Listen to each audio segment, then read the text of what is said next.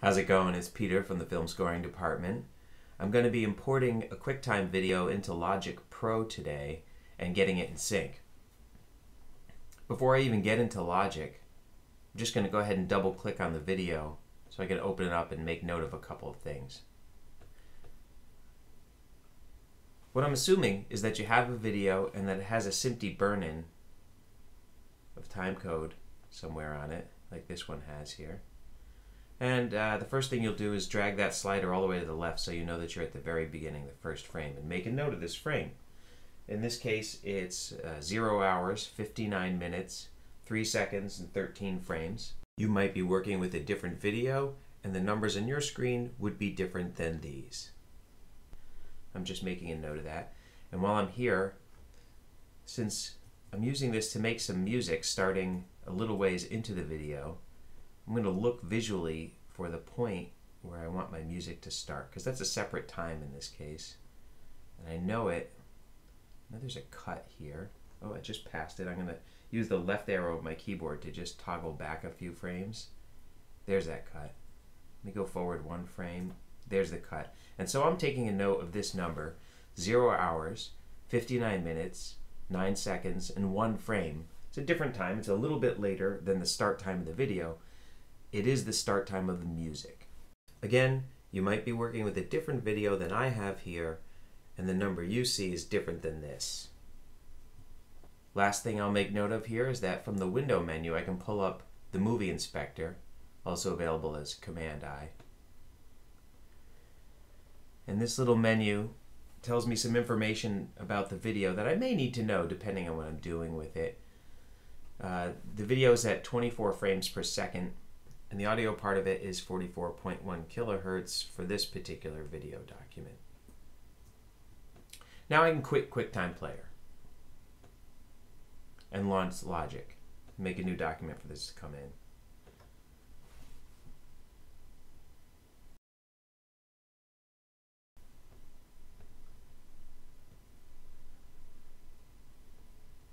Doesn't even matter if I have any tracks or not to do this part of it.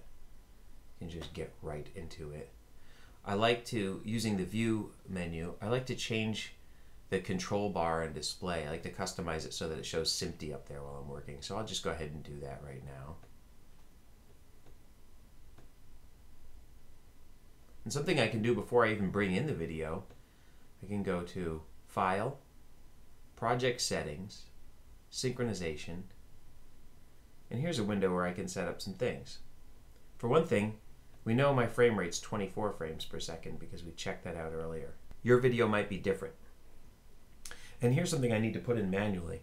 I need to tell Logic at bar 1 of the music, the very beginning of the music, where are we in the video?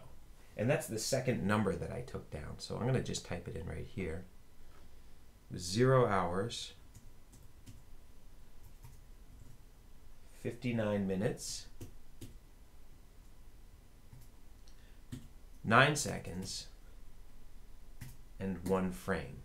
That could be a different number in your project.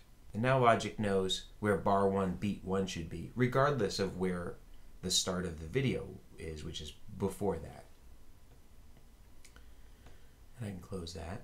And you can see that the number I just entered is now displayed. Back to the File menu, Movie, Open Movie. Logic's allowing me to navigate to where that movie file was that we saw earlier. There it is. Gives me an option to import the audio and to have the movie window open. I'll say OK to both of those things. Depending on your needs, you may not need to import the audio, but if you're going to export this later and include both the production audio, the dialogue stuff, and your music that you're adding, then it makes sense to have an audio track imported. Something you notice right away is that the time code in the movie, displayed on the screen of the movie, doesn't match the time code in the timeline or the control bar.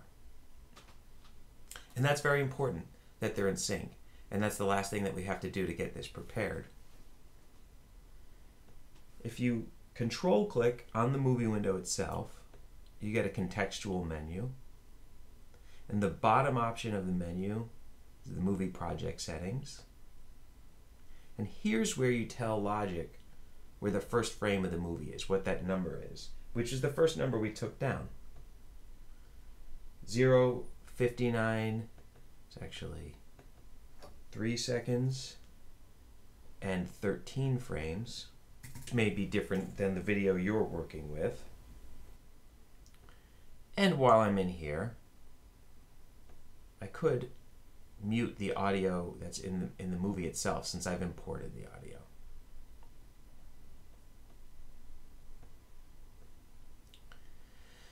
And now you can see that we're in sync here. The SMPTE time displayed in the movie matches that of the control bar. And if we scroll along to the end, we see that it matches at the end too, meaning it doesn't drift off at any point. Nothing's out of sync. No matter where we are in the movie, the time displayed in Logic and the timeline will always match the time embedded in the movie, and we are in sync. The last thing, and it's not required, but is handy to know, is that since we already know that there is some movie before the beginning of the music, before bar 1, we may want to be able to play through that, display it, or see it in the timeline in some way. And Logic allows us to do that easily. If you hover the cursor over the top of the timeline, the measure numbers, you see there's a little triangle on the left side of that. If you click and just drag that out, you can add some negative measures that weren't there, and yet it doesn't throw the movie out of sync. We're still, timeline still matches the movie.